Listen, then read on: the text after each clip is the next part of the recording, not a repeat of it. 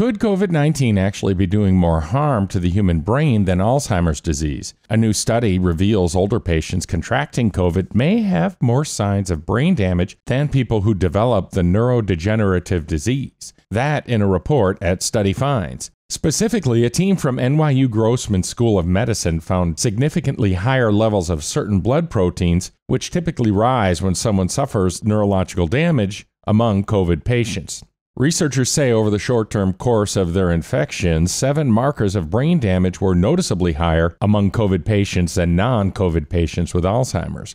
One of these markers was more than twice as high among coronavirus patients. Study authors say the main sign of brain damage among the COVID patients was the condition toxic metabolic encephalopathy. Symptoms range from confusion to coma due to toxins created from sepsis, the kidneys failing, and not enough oxygen in the tissue.